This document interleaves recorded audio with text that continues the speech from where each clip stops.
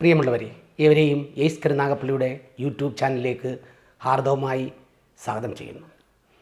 ഇന്ന് ഞാൻ നിങ്ങളോടൊപ്പം വന്നിരിക്കുന്നത് ഈ കഴിഞ്ഞ 4-ാം തീയതി നടത്തിയ കേരള വാട്ടർ അതോറിറ്റി ഓപ്പറേറ്റർ പരീക്ഷയുടെ ആൻസർ കീ, അതിലെ എറേഴ്സ്, അതിനെന്ത് കട്ട് ഓഫ് വരും, അതിനെക്കുറിച്ച് നിങ്ങളോട് ഡിസ്കസ് ചെയ്യാനാണ്.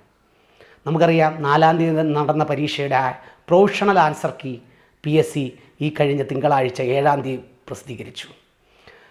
അതുമായിട്ട് ബന്ധപ്പെട്ട് നോക്കുമ്പം പൊതുവേ പരീക്ഷ നമുക്ക് 2 വിഭാഗം ആൾക്കാരാണ് ഈ പരീക്ഷ എഴുതിയത്, ഇലക്ട്രിക്കലുകാരും മെക്കാനിക്കലുകാരും. അതിൽ ഇലക്ട്രിക്കലുകാർക്ക് മെക്കാനിക്കലുകാരേക്കാൾ കൂടുതൽ സ്കോർ ചെയ്യാൻ കഴിഞ്ഞിട്ടുള്ളൂ എന്നാണ് നമുക്ക് ഇതുവരെ കിട്ടുന്ന അവലോകനവും ഇവിടെ പഠിച്ച സ്റ്റുഡൻസിൽ നിന്നും പുറത്തുള്ള ഒരുപാട് പേര് വിളിച്ചവരിൽ നിന്നും നമുക്ക് കിട്ടുന്ന ഒരു അവലോകനം. മൊത്തത്തിൽ ഇലക്ട്രിക്കലുകാർ മെക്കാനിക്കലുകാർക്കാൾ ഇച്ചിരി അഡ്വാൻറ്റേജ് ആയിരുന്നു.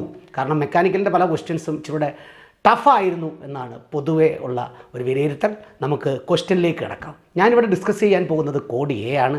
കോഡ് എയിലെ 12ാമത്തെ ചോദ്യമാണ് ആദ്യം ഡിസ്കസ് ചെയ്യുന്നത്. ഞാൻ ചോദ്യം വായിക്കാം. What is the resistance of ഇൻഡ്യൂസീവ് coil takes 5 ampere current across 240 watts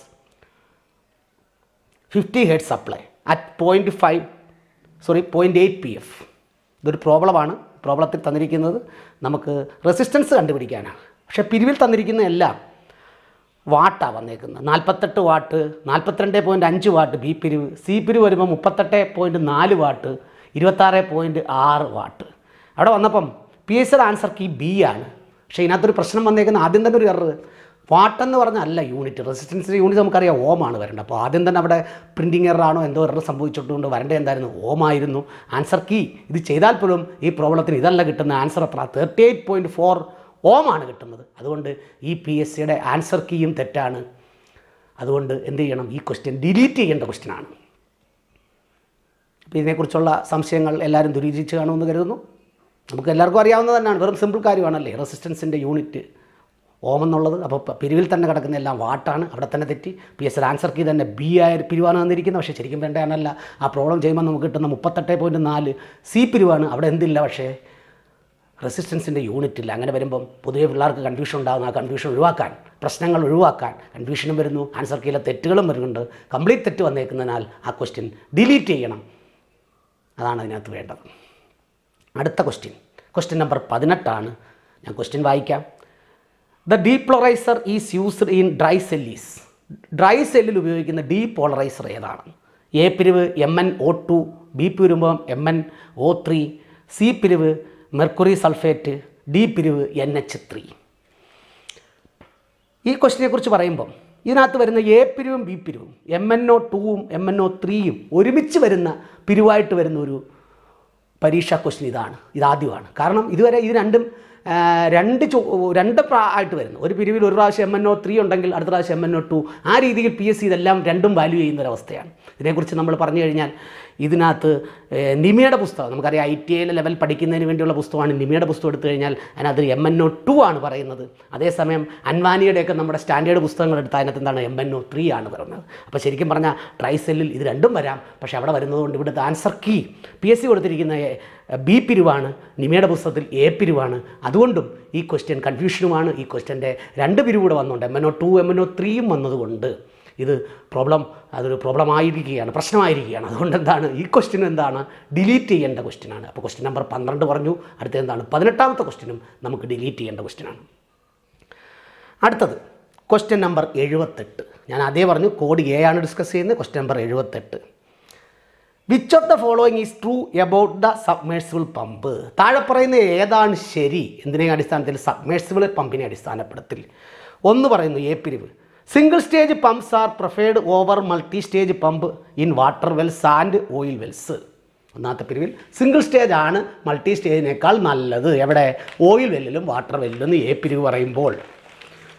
B പിരിവ് പറയുന്നു they are centrifugal pumps operating in A vertical position. ഇതെല്ലാം എന്താണ്, സെൻട്രിഫ്യൂഗൽ പമ്പാണ്, വെർട്ടിക്കൽ പൊസിഷനിലാണ് ഉപയോഗിക്കുന്നത് എന്നാണ് പറയുന്നത്. അടുത്ത എന്താണ്, സി പറയുന്നു the energy conversion takes place at pump diffuser. Kinetic energy into pressure energy. Pump ഡിഫ്യൂസറിൽ kinetic energy എന്തായിട്ട് മാറുന്നു, പ്രഷർ എനർജി ആയിട്ട് മാറുന്നു. അടുത്ത ഡി പിരിവ് ആൾ ആർ ട്രൂ. എല്ലാം ശരിയാണ്. എല്ലാം ശരിയാണെന്നതിനകത്തൊരു പ്രശ്നമുണ്ട്. എല്ലാം ശരിയായിരുന്നു, പക്ഷേ എന്താണ്, എ പിരിവ് തെറ്റിപ്പോയി. എ പിരിവിൽ എന്താണ്, എ പിരിവ് പറഞ്ഞേക്കുന്നത് single stage പമ്പല്ല, multi stage പമ്പാണ്. എന്തിനേക്കാൾ, single stage പമ്പിനേക്കാൾ preferred in case of oil well and water well. Oil വെല്ലിലും water വെല്ലിലും എപ്പോഴും അഭികാമ്യം എന്താണ്, മൾട്ടി സ്റ്റേജ് പമ്പാണ്. അവിടെ നേരം ഇതിനകത്ത് തെറ്റേതാന്ന് ചോദിച്ചാൽ എ പിരിവ് എഴുതാം. അങ്ങനെ വരുമ്പോൾ എന്താണ്, അവസാനത്തെ പിരിവ് ഡി പിരിവിനെത്തുന്ന ആൾ ആർ ട്രൂ. അപ്പോൾ അങ്ങനെയൊക്കെയുള്ള മിസ്റ്റേക്ക് ഉണ്ട്. അതുകൊണ്ട് ഈ ക്വസ്റ്റ്യനും എന്താണ്, ഡിലീറ്റ് ചെയ്യേണ്ട ക്വസ്റ്റ്യനാണ്. ഓക്കെ, അടുത്ത question, 92ാമത്തെ question. Which of the following is true about the temperature sensor? താഴെ പറയുന്നതിൽ ടെമ്പറേച്ചർ സെൻസറിനകത്ത് ശരിയായിട്ടിനെ സംബന്ധിച്ച് പറയുമ്പോൾ ശരിയായിട്ടുള്ളത് എന്ത്?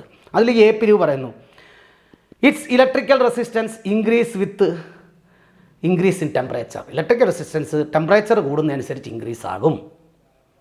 അടുത്ത എന്താണ്, it's electrical resistance decrease with increase in temperature. Electrical resistance കുറയും എന്ത്, ടെമ്പറേച്ചർ കൂടുമ്പോൾ. അടുത്ത പിരിവ് എന്താണ്, it could be fitted with a balancing coil gauge. ഈ സെൻസർ ഫിറ്റ് ചെയ്യുന്ന ഒരു ബാലൻസിങ് കോയിൽ ഗേജുമായിട്ട് ബന്ധപ്പെടുത്തിയാണ് ഫിറ്റ് ചെയ്യുന്നത്. അടുത്ത എന്താണ്, it's electrical resistance remains unchanged irrespective of temperature change. Temperature change വന്നാലും ഒരു മാറ്റവും വരത്തില്ല. ഇതാണ് ഇതിനകത്ത് PSC ആൻസർ കീ. ആദ്യത്തേതാണ് എന്താ, it's electrical resistance increases with increase in temperature എന്നാണ് PSC ആൻസർ കീ. പക്ഷേ ഇവിടെ വരുമ്പം നമുക്ക് ഈ ഇങ്ങനെയുള്ള ഈ എന്താണ് ടെമ്പറേച്ചറിൻ്റെ സെൻസർ 2 ടൈപ്പ് ഉണ്ട്. ഒന്ന് NTC എന്ന് പറയുന്നത്, negative temperature coefficient resistance. Negative temperature coefficient resistance എന്നുവെച്ചാൽ നെഗറ്റീവ് എന്ന് പറഞ്ഞാൽ എന്താണ്, ടെമ്പറേച്ചർ കൂടുമ്പം റെസിസ്റ്റൻസ് എന്ത് കുറയും. തിരിച്ചടുത്ത് എന്താണ്, PTC, positive temperature coefficient resistance. അവിടെ കേസിൽ എന്താണ്, ടെമ്പറേച്ചർ കൂടുമ്പം റെസിസ്റ്റൻസും കൂടും. അതാണ് ഈ 2 രീതിയിലുണ്ട്. അതിനെ നമുക്കറിയാം തെർമിസ്റ്റർ എന്നും സെൻസിസ്റ്റർ എന്നും ഒക്കെയാണ് വിളിക്കുന്നത്. അപ്പോൾ അതൊക്കെ നമുക്കറിയാം. അപ്പോൾ ഇത് രണ്ടും ഉണ്ട്. അതുകൊണ്ട് എയും ബിയും ശരിയാണ്. അതുകൊണ്ട് ഇതും എന്തായിരിക്കണം, ഇതും നമുക്ക് PSC ആൻസർ കീയിൽ കൊടുത്തിരിക്കുന്നത് എ പിരിവാണ്. അവിടെയും നമുക്ക് എന്താണ് PSC ഇത് കട്ട് ചെയ്യേണ്ടതാണ്. അങ്ങനെ ഇതിനകത്ത് ഞാൻ പറഞ്ഞത് ഇപ്പോൾ എന്താണ് നിങ്ങൾക്ക് മനസ്സിലായി കാണുമെന്ന് വരുന്നു എല്ലാവർക്കും. Question number 12, question number 18, question number 78, അതോടൊപ്പം തന്നെ ക്വസ്റ്റ്യൻ നമ്പർ 92 ഡിലീറ്റ് ചെയ്യേണ്ട 4 ചോദ്യങ്ങളാണ്. അപ്പോൾ പ്രൊഫഷണൽ ആൻസർ കീയിൽ 4 ചോദ്യങ്ങൾ നമുക്ക് ഡിലീറ്റ് ചെയ്യാം. പിന്നീട് എല്ലാവരും ചോദിക്കുന്നൊരു ഇതാണ്, എല്ലാവരുടെയും പരീക്ഷ കഴിഞ്ഞാലുള്ള ടെൻഷനാണ് എന്ത്, കട്ട് ഓഫ് എന്തായിരിക്കും, കട്ട് ഓഫ് എന്തായിരിക്കും, കട്ട് ഓഫ് എത്ര വരും എന്ന്.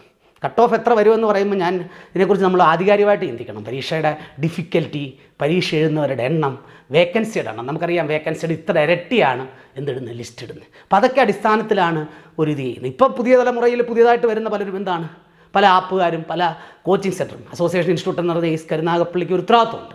അല്ലാതെ മറ്റുള്ളവരെല്ലാം എന്താണ് ചെയ്യുന്നത്, ഉടൻ പരീക്ഷ കഴിഞ്ഞ് ഒരു കട്ട് ഓഫ് സൂചി അങ്ങ് പ്രഖ്യാപിക്കുകയാണ്. Cut off 60, cut off 55, cut off 70, cut off 40, അങ്ങനെ ഓരോ പരീക്ഷയ്ക്കും കണ്ടുവരുന്നൊരു പ്രവണതയാണ്. പക്ഷെ അതിനകത്ത് ഞാൻ പറയാനുള്ളത്, നമുക്കെപ്പോഴും അസോസിയേഷൻ്റെ ഭാരവാഹി എന്ന നിലയ്ക്ക് എനിക്ക് പറയാനുള്ളത്, നമ്മളെന്താണ് നമ്മുടെ ഒരു കട്ട് ഓഫ് നിശ്ചയിക്കുന്നത് വേക്കൻസിയുടെ എണ്ണം, മുൻപ് നടത്തിയ നിയമനങ്ങളുടെ എണ്ണം, അതിൻ്റെ ഇത്ര ഇരട്ടി, ആ രീതിയിലാണ് നമുക്ക് കട്ട് ഓഫ് നിശ്ചയിക്കുന്നത്.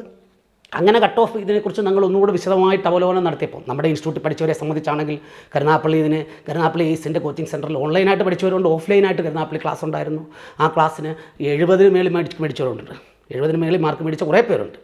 അത് നമ്മുടെ ഇവിടെ പഠിച്ചവർ മാത്രമല്ല, പിന്നെ ഔട്ട് സൈഡിൽ നിന്ന് ഓൺലൈനായിട്ട് പഠിച്ചവരുണ്ട്. പുറത്തുനിന്ന് വിളിച്ചത് പല സെൻറ്ററിലും പഠിച്ചവർ നമ്മളെ വിളിച്ചു. അസോസിയേഷൻ്റെ ഇൻസ്റ്റിറ്റ്യൂട്ട് എന്ന നിലയ്ക്ക് അതിൻ്റെ ഉത്തരവാദിത്തപ്പെട്ടവരോട് ഉണ്ടായതുകൊണ്ട് വിളിച്ചു, സാറേ എന്ത് കട്ടാവോ. ഞാൻ അന്നേരം പറഞ്ഞു, വിളിച്ചപ്പോൾ ഞാൻ അറ്റൻഡ് ചെയ്തപ്പം ആ കോളെല്ലാം ഞാൻ പറഞ്ഞു, answer key, professional answer key കൂടെ വന്നിട്ട് നമുക്കൊന്നുകൂടെ ഡിസ്കസ് ചെയ്യാം, അതായിരിക്കും ശരി. അതുകൊണ്ടാണ് പ്രൊഫഷണൽ ആൻസർ കീ ഇന്നലെ വന്നു, ഇന്ന് ഈ ഡിസ്കഷനിലേക്ക് വന്നത്. അപ്പോൾ അതിൻ്റെ ഒരു കട്ട് ഓഫിനെ കുറിച്ച് നമ്മൾ വിലയിരുത്തുമ്പോൾ ഒരു 47-നും 53-നും ഇടയ്ക്കുള്ളൊരു കട്ട് ഓഫാണ് വരാൻ സാധ്യത. ഈ പരീക്ഷയ്ക്ക് നമ്മൾ പ്രതീക്ഷിക്കുന്ന കട്ട് ഓഫ് 47-നും 53-നും ഇടയ്ക്കാണ്. ഇതാണ് എനിക്ക് ഇതിനെക്കുറിച്ച് പറയാനുള്ളത്. ഈ അവസരത്തിൽ എനിക്ക് നിങ്ങളോടെല്ലാം പറയാനുള്ളത്, കരുനാഗപ്പള്ളി സെൻറ്റർ, അതുപോലെ തന്നെ ട്രിവാൻഡ്രം സെൻറ്ററിൽ ഈ 9-ാം തീയതി മുതൽ ക്ലാസ്സുകൾ ആരംഭിക്കുകയാണ്. നമുക്ക് ട്രിവാൻഡ്രം സെൻറ്ററിൽ നടത്തുന്ന ക്ലാസ്സുകളാണെങ്കിൽ അവിടെ ഇപ്പോൾ വരാൻ പോകുന്ന പൊല്യൂഷൻ കൺട്രോളിലെ അസിസ്റ്റൻറ്റ് എഞ്ചിനീയർ, അതുപോലെ തന്നെ KSCB സബ് എഞ്ചിനീയറിന് അറിയാം കഴിഞ്ഞ പ്രാവശ്യം ചരിത്രപരമായ വിജയം, ഫസ്റ്റ് റാങ്ക് ഉൾപ്പെടെയുള്ള വൻ വിജയം. ആ വൻ വിജയം അതുപോലെ അത് ആവർത്തിക്കാനായിട്ടുള്ള പരിശീലനം കരുനാഗപ്പള്ളി സെൻറ്ററിലും അതോടൊപ്പം തന്നെ തിരുവനന്തപുരം സെൻറ്ററിലും ആരംഭിക്കുകയാണ്. അതോടൊപ്പം തിരുവനന്തപുരം സെൻറ്ററിൽ മെക്കാനിക്കലുകാർക്കും അതുപോലെ സിവിലുകാർക്കും ചേർന്നുള്ള വാട്ടർ അതോറിറ്റി ഫസ്റ്റ് ഗ്രേഡിൻ്റെ ക്ലാസ്സുകൾ, അങ്ങനെ ആ രീതിയിലുള്ള ക്ലാസ്സുകൾ 3 ക്ലാസ്സുകളാണ് ആദ്യം ട്രിവാൻഡ്രം സെൻറ്ററിൽ ആരംഭിക്കുന്നത്. ഒപ്പം തന്നെ കരുനാഗപ്പള്ളി സെൻറ്ററിലും ട്രിവാൻഡ്രം സെൻറ്ററിലും മെക്കാനിക്കലുകാർക്കും സിവിലുകാർക്കും ഇലക്ട്രിക്കലുകാർക്കും ജോലി ഉറപ്പാക്കുന്നവരെയുള്ള പരിശീലന പദ്ധതികൾ, അൺലിമിറ്റഡ് പാക്കേജ്. എപ്പോഴും അസോസിയേഷൻ ഉത്തരവാദിത്തമാണ് അൺലിമിറ്റഡ്. അസോസിയേഷൻ ഇൻസ്റ്റിറ്റ്യൂട്ട് എന്ന നിലയ്ക്ക് ആദ്യമായി സാങ്കേതിക മത്സര പരീക്ഷയിൽ പരിശീലനം തുടങ്ങിയതും റാങ്ക് ഫയൽ ഇറക്കിയതുമായ ഇൻസ്റ്റിറ്റ്യൂട്ട് എന്ന നിലയ്ക്ക്, സംഘടനയുടെ ഇൻസ്റ്റിറ്റ്യൂട്ട് എന്ന നിലയ്ക്ക് നമ്മുടെ ഉത്തരവാദിത്തമാണ് ജോലി കിട്ടുന്നവരെ നിങ്ങൾക്ക് രണ്ട് രീതിയിലും പഠിക്കാം. ഒന്നെന്ത് ഓഫ്ലൈനായിട്ട് പഠിക്കാം, അല്ലെങ്കിൽ ഓൺലൈനായിട്ട് പഠിക്കാം. ഓഫ്ലൈൻ പഠിക്കുന്നവർക്ക് എന്താണ് ഓൺലൈനിലും പഠിക്കാനുള്ള അവസരമുണ്ട്. ആ രീതിയിൽ ജോലി ഉറപ്പാക്കുന്നവരെ എനിക്ക് പറയാനുള്ളത്, നിങ്ങൾക്ക് ജോലി കിട്ടണമെങ്കിൽ എന്ത് വേണം? സാധാ PSCക്ക് നമ്മൾ എന്തുകൊണ്ട്, നിങ്ങളുടെ നാട്ടിൽ തന്നെ എത്രയോ PSC കോച്ചിങ് സെൻ്റർ ഉണ്ട്. അവിടെ നമ്മൾ എന്താ ചെയ്യുന്നത്? നമ്മളൊരു ചിലരൊക്കെ 4 കൊല്ലോ 5 കൊല്ലോ ഒക്കെ ഇതിനു വേണ്ടി അങ്ങ് ഡെഡിക്കേറ്റഡായിട്ട് പഠിച്ച് ജോലി കിട്ടുക. അതേപോലെ സാങ്കേതിക വിഭാഗ ഉദ്യോഗാർത്ഥികളും ചെയ്യേണ്ടത് എന്താണ്? ഒരു 2 കൊല്ലമെങ്കിലും, അറ്റ്ലീസ്റ്റ് 2 കൊല്ലം ജോലിക്ക് വേണ്ടി മാറ്റിവെക്കുക. ജോലിക്ക് വേണ്ടി മാറ്റിവെക്കുക എന്ന് പറഞ്ഞാൽ എന്താണ്? കേരള PSCയുടെ എല്ലാ പോസ്റ്റുകളും ബിടെക് എടുത്തെന്നും പറഞ്ഞ് ഓവർസിയർ തൊട്ട്, അതുപോലെ തന്നെ ട്രേഡ്സ്മാൻ തൊട്ട്, എന്ന് വെച്ചാൽ ITI ലെവലോട്ട് ബിടെക് ലെവൽ വരെ എല്ലാ പോസ്റ്റുകളും അപേക്ഷിക്കുക. അതേപോലെ തന്നെ RRBയുടെ പോസ്റ്റുകൾ, അതുപോലെ SSCയുടെ, അങ്ങനെ എല്ലാ പോസ്റ്റുകളും അപേക്ഷിച്ച് നമ്മൾ ജോലിയിൽ 100% കയറാനുള്ള പരിശ്രമം. അങ്ങനെ പരിശ്രമിച്ചാൽ മാത്രമേ ജോലി കിട്ടൂ. അല്ലാതെ നമ്മൾ ഇത്ര വർഷം പഠിച്ചിറങ്ങിയിട്ട് ഇത്ര വർഷമായി വെറുതെ പോയി പരീക്ഷ എഴുതിക്കൊണ്ട് പറ്റത്തില്ല. ഞാൻ എപ്പോഴും പറയാറുള്ള ഒരു ഓട്ട മത്സരമാണ്. ഓട്ട മത്സരത്തിൽ എന്താ, ആദ്യം ഓടിയെത്തുന്ന കുറച്ച് പേരെയൊക്കെ എന്ത് കിട്ടും? എടുക്കത്തുള്ളൂ. ബാക്കിയുള്ളവരെ മാറ്റി നിർത്തും. അങ്ങനെയാണല്ലോ റാങ്ക് ലിസ്റ്റ് ഇടുന്നത്. അതേസമയം എന്താണ്, നമ്മൾ അതേസമയം കോളേജ് പഠിക്കുമ്പോൾ, എജിഎം കോളേജിലായാലും എവിടെയാലും പോളിടെക്നിക്കിലും എല്ലാം പഠിക്കുമ്പോൾ ഒരു മിനിമം മാർക്ക് ഉണ്ടെങ്കിൽ നമ്മൾ ജയിക്കും. അപ്പം ആ ഒരു സിസ്റ്റം അല്ല ഇവിടെ. ഇവിടെ മിനിമം മാർക്കോ ജയമോ ഒന്നുമില്ല.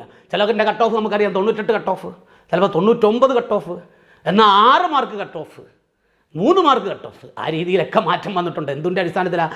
പരീക്ഷയുടെ ക്വസ്റ്റ്യൻ്റെ ഡിഫിക്കൽറ്റി അനുസരിച്ച്. അപ്പോൾ അതേ രീതിയിൽ നമുക്ക് 100% ഒരു ഡെഡിക്കേറ്റഡ് ആയിട്ട് പഠിച്ചാൽ, ഇപ്പോൾ ഒരു ജോലി തന്നെ കിട്ടണമെന്നില്ല. നിങ്ങളിപ്പോൾ ആദ്യ പരീക്ഷ എഴുതി, ഞാൻ ഈ പരീക്ഷ ആദ്യം എഴുതി, ഈ പരീക്ഷ തന്നെ കിട്ടണമെന്നുണ്ടോ? ഇല്ല. അങ്ങനെ നിരന്തരം പഠിച്ച് ഒരു 3-4 പരീക്ഷ എഴുതുമ്പോഴത്തേക്ക് നിങ്ങൾക്ക് എന്താണ്, റാങ്ക് ലിസ്റ്റുകളായി തുടങ്ങും. അങ്ങനെ നിങ്ങൾക്ക് ജോലി കിട്ടും. നമുക്കറിയാം 17 റാങ്ക് ലിസ്റ്റ് വന്നവരുണ്ട്, 21 റാങ്ക് ലിസ്റ്റ് വന്ന ആളുകൾ വരെയുണ്ട്. അങ്ങനെയുള്ളവരുടെ ചരിത്രം, ശബന ആയാലും ഹേമയായാലും അല്ലേ, അശ്വിനി ആയാലും അർജുനായാലും, അങ്ങനെ എത്രയോ പേർ, കിരണായാലും, ഞാൻ പേര് പറയുന്നത് ഒരുപാട് പേർ, ഒട്ടനവധി പേർ 10ൽ പരം റാങ്ക് ലിസ്റ്റിൽ വന്നത് തന്നെ ആവശ്യം പോലെ ആൾക്കാർ നമുക്കറിയാം. ഇലക്ട്രിക്കലിൽ തന്നെ, ഇലക്ട്രിക്കൽ സബ് എഞ്ചിനീയറിൽ തന്നെ ഫസ്റ്റ് റാങ്ക് കിട്ടിയ ആളാണ് എയ്ക്കകത്ത് അസിസ്റ്റൻറ്റ് എഞ്ചിനീയർ കഴിഞ്ഞ പരീക്ഷയ്ക്ക് എന്ത് കിട്ടിയത്? 12ാം റാങ്ക് കിട്ടിയത്. അതുപോലെ തന്നെ അപ്പം നമ്മളങ്ങനെ നിരന്തരം, ഇതിൻ്റെയൊക്കെ കാരണം എന്താണ്? നിരന്തരം തുടർച്ചയായിട്ട് പഠിച്ച് സബ്ജക്റ്റ് പഠിക്കുക, ഒപ്പം തന്നെ ഓരോ പരീക്ഷയുടെ പാറ്റേണിൽ മാറ്റമുണ്ട്. ആ പാറ്റേൺ അനുസരിച്ച് എന്താണ് പഠിക്കുക. പഠിച്ചിട്ട് എന്ത് ചെയ്യണം? നെഗറ്റീവ് മാർക്ക് കുറയ്ക്കുക. അങ്ങനെ നെഗറ്റീവ് മാർക്ക് കുറച്ചിട്ട് സിസ്റ്റമാറ്റിക്കായിട്ട് പഠിച്ചു കഴിഞ്ഞാൽ നിങ്ങൾക്ക് 100% ജോലി കിട്ടും. അങ്ങനെ എല്ലാവർക്കും സാങ്കേതിക മത്സര പരീക്ഷയിലോട് ജോലി കിട്ടണമെന്ന് ആഗ്രഹിക്കുന്ന എല്ലാ സാങ്കേതിക വിഭാഗ ഉദ്യോഗാർത്ഥികൾക്കും എയ്സ് കരുനാഗപ്പള്ളിയുടെ പേരിലും അസോസിയേഷൻ്റെ പേരിലും, എഞ്ചിനീയേഴ്സ് അസോസിയേഷൻ്റെ പേരിലും ഞാൻ എല്ലാവിധമായ വിജയാശംസകളും നേർന്നു. എല്ലാവർക്കും ജോലി കിട്ടട്ടെ എന്ന് ഒരിക്കൽ കൂടി ആശംസിക്കുന്നു.